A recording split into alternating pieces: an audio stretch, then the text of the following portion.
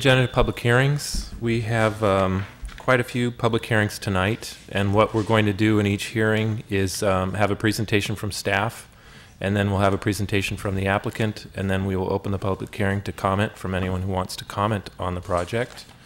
We're going to ask you to limit your comments to no more than 3 minutes, and out in the link on the other side of the wall with the clock there is a agenda packet that should have all the staff reports and maps. If you don't have that and want to take a look at it, you're welcome to look at that in advance of hearing that particular public hearing item. We ask that you leave that binder there for everyone to share and look at. The first item on the